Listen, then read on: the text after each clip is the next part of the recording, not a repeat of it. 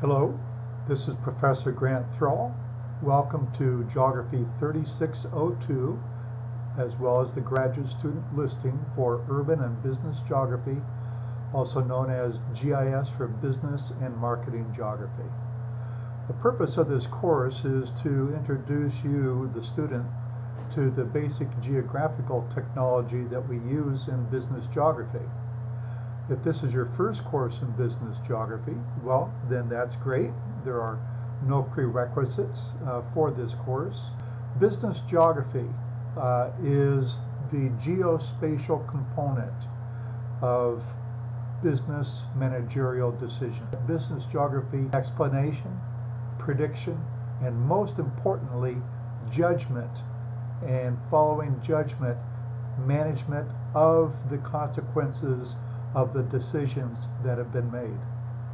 Our course objectives are to learn the geospatial technology, to learn how to work with the geospatial data, as well as to find the geospatial data. We're going to see examples in the course on geospatial in business. The College of Business awards a degree in business with a specialization in business and marketing geography, and the Department of Geography awards a certificate in business geography. The exercises in the course will account for 30% of the grade. The exams, which are the midterm and the final, together will comprise 35% of the grade. The semester project will be 20% of the grade, and your attendance and participation in both the live lectures and the online forum will account for 15%. The materials that you will need is the Maptitude GIS software. You can look at that software overview at caliper.com, C-A-L-I-P-E-R.com.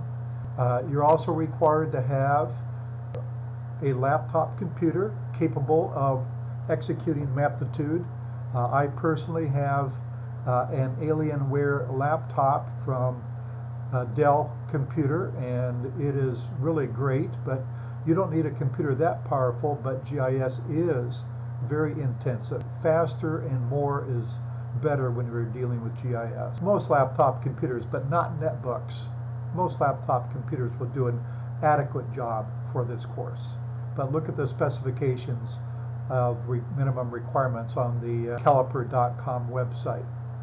So you'll need Microsoft Office, particularly Excel, PowerPoint, and Word, and also you'll need to have internet access with high bandwidth. Teamwork. Working with others is highly recommended. It's encouraged, but on the exams, on any material to be graded, you're on the University of Florida Honor Code, and that must be on your own. Getting started. Log on to your e-learning account.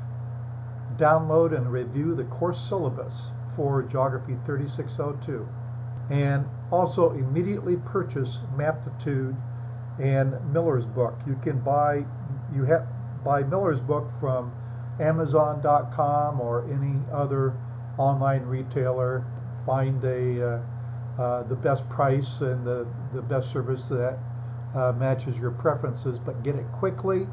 I advise against purchasing a used copy because Miller's book includes a version of ArcMap GIS, which will last you for the semester and then switch off. If you buy a used book, it does not come with ArcMap.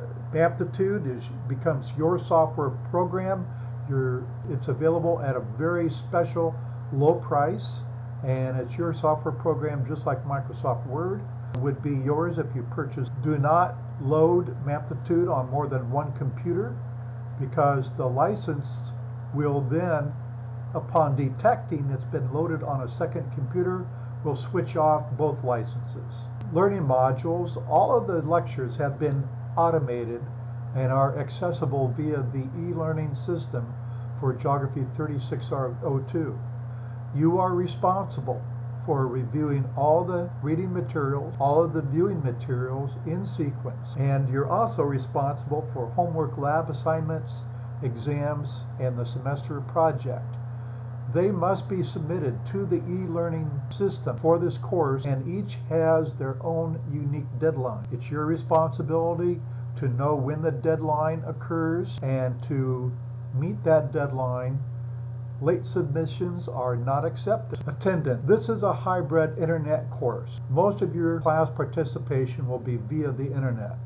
However, live lectures will occur, and they are to your benefit that we do meet collectively upon occasion. Live lectures will be announced, and you are required to attend. You are required to check regularly your email accounts 3 times a day, I recommend. And if you miss an announcement and you do not attend a live lecture, then you will receive negative points for that day. Online forum participation. That's important for learning the material, helping others learn the material, and learning how to professionally engage. If you behave as a guru in a very positive, helpful manner, your grade will positively reflect that as well. Special accommodation. Students requesting special accommodation must first register with the Dean of Students office. The Dean of Students office then provides the documentation to the student, who then must present that documentation to me and what the nature of the special accommodation is. The semester topics are that we're going to first get going on geospatial analysis, to understand what geospatial analysis is, what is the technology, and how the technology can improve the business decision. Second is we're going to be looking at data and how to make data geospatial. 85% of what we do is data, and 85% of all data is geospatial. We will understand the technology behind understanding customers. We in geospatial analysis look at people in the context of their marginal propensity to consume. And we have data on the segments of the population and how they divide up by their marginal propensity to consume.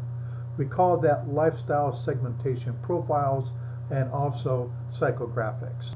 We will learn about spatial decision strategies, SDS, calculation of trade areas, calculation of market penetration, and calculation of the demographic composition within the relevant trade areas. We will learn how to generate prospect lists, and as well as identify investment opportunities from property data. The 6th is the enterprise solution.